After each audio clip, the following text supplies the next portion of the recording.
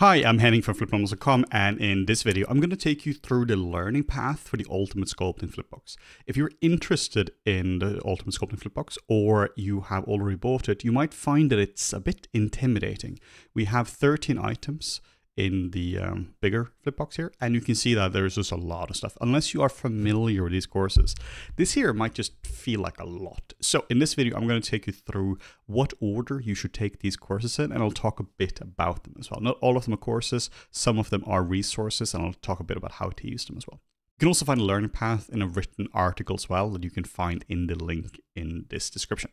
So, starting off with Introduction to ZBrush. If you are brand new to ZBrush or sculpting, I really recommend this course. This is where we take you through all the essential features of ZBrush. ZBrush is a really confusing software, and this one guides you through ZBrush in a quite easy to understand way. It's one of those where we don't cover every single feature in ZBrush because that's insane. Instead, we focus on really only the features that you're actually going to be using day to day and explaining things like Dynamesh, Sculptris Pro, subdivisions, using the different brushes, and finally creating this nice cave troll, Lord of the Rings style cave troll like this as well, covering some poly painting and some other features like some hard surface modeling.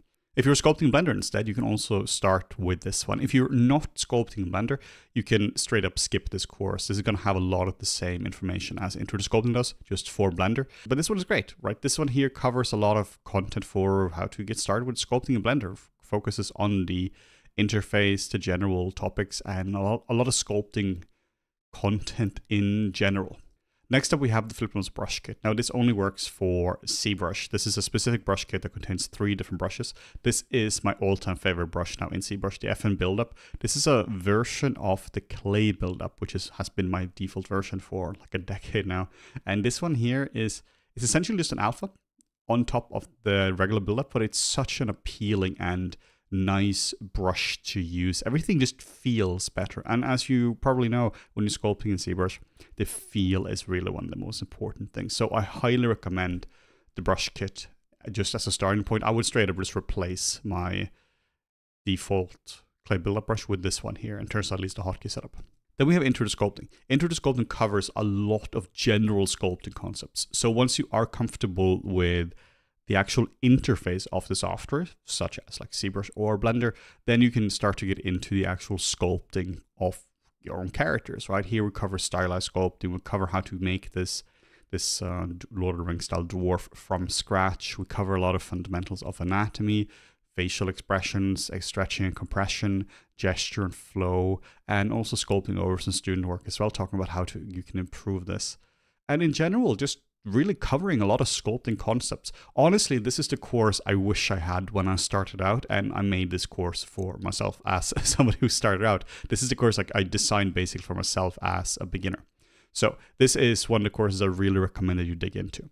Related to this course is Intro to Anatomy. Anatomy is insanely complex, and one of the hardest things about anatomy is honestly finding a good source for learning the anatomy. What I mean by this is that if you look at anatomy books, you are going to find that they are so overwhelming to start off with. Like, all right, cool, now we're going to go through the bones, and they go through all the bones, then they go through all the muscles.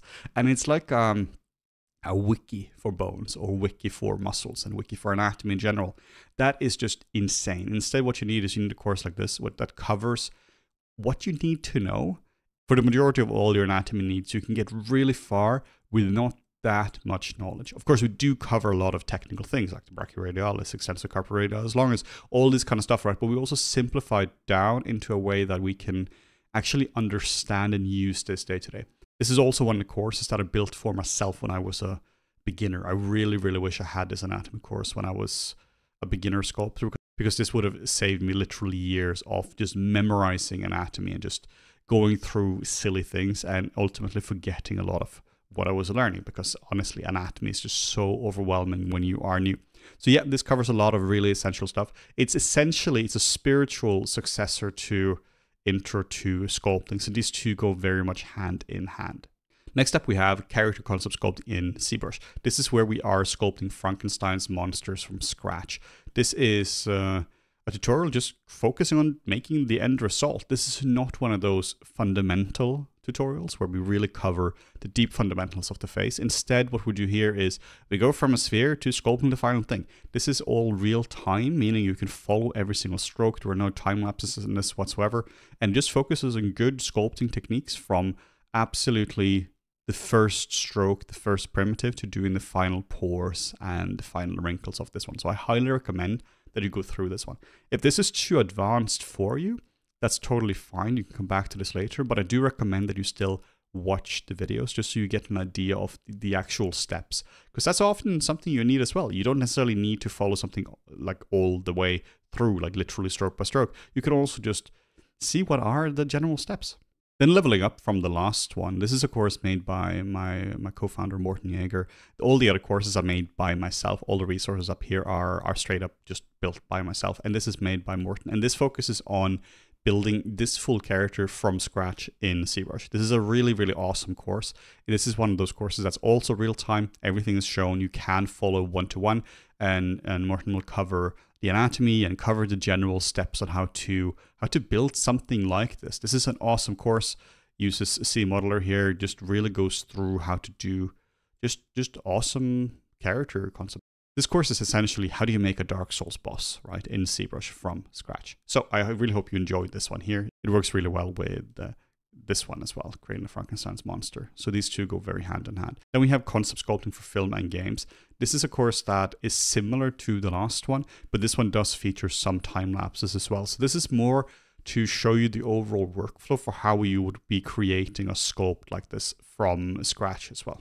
So this is more of a show, showing how you can use a base mesh to create some nice shapes. This focuses a lot on the mid-frequency and really just getting a nice character out there. Next up, we have sculpting a realistic male face and sculpting a realistic female face in ZBrush. These two go very hand in hand. These courses here are great since it gives you the overview of how to sculpt the male and the female face. They very much go hand in hand, and the steps are the same, though they focus on the differences between the two. So when you're sculpting a male face, it's a lot more about getting the specific bones right in the anatomy, while when you're sculpting a female face, it's a lot more down to the subtle volumes and really getting the gesture of the face right as well. So these two courses are great. They really go hand in hand, and I recommend those after the Frankenstein and the creature concept one, getting into something more natural as well.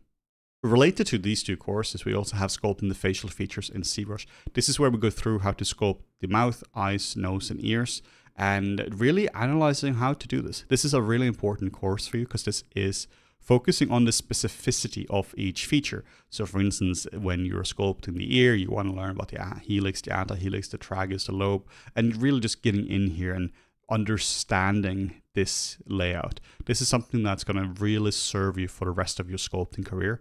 And if you can understand how to build a nose, for instance, understanding the four main building blocks of the nose, this is just going to help you a crazy amount. Then the last course is Modeling and Sculpting a Dinosaur by Rowena. This is a really lovely course. It's a bit different than the other courses. This one here does of course cover how to do all of this, but one of the differences with Rowena's teaching style is that she's really holistic in her approach. She's really talking about what it's like to be an artist and all the struggles we face. And it's a really nice and optimistic course. I genuinely really enjoy this one. Of course, the teaching is also good, right? Like it does cover how to do these kind of scales, which of course is really important. This stuff is hard to do. It takes a lot of time to do, and understanding how to do this is really, really important. But on top of that, it's just a really nice thing to listen to. So sometimes if I'm sculpting, I put this on and I just listen to her speak. Then we have the FlippedNormals Creature Kit. This product here is the last one I recommend you do, because at this point you have a decent understanding of how to sculpt characters. If you are starting with this kit here, before you understand how to really make cool characters from scratch on your own, you're just gonna make VDM brushes on tons of blobs. So this is a VDM kit. This contains a ton of really awesome VDM brushes. These sculpts here are made just within a few hours of starting from start to finish, and this is only possible because of the various brushes. So you have the base mesh, you have ears, the skull parts like this, you have the nose, the eyes, the teeth as well. This is a really, really awesome kit for designing creatures from scratch. Even if you want to create a creature that's not exactly like this, you can still modify the various VDMs to really make it fit the character you want. So this is a kit I use a lot when it comes to designing creatures. I really enjoy this one. So that's it for the learning path for the ultimate Sculpting FlipBox. We are going to be doing videos and guides like this for future FlipBoxes as well. If you haven't got the FlipBox and you're interested in this, keep in mind that this offer today ends in 14 days. And once this is over, then the FlipBox is over. Like then it's gone from the site. So make sure to get this while this is still online. But cool, see you in the next video.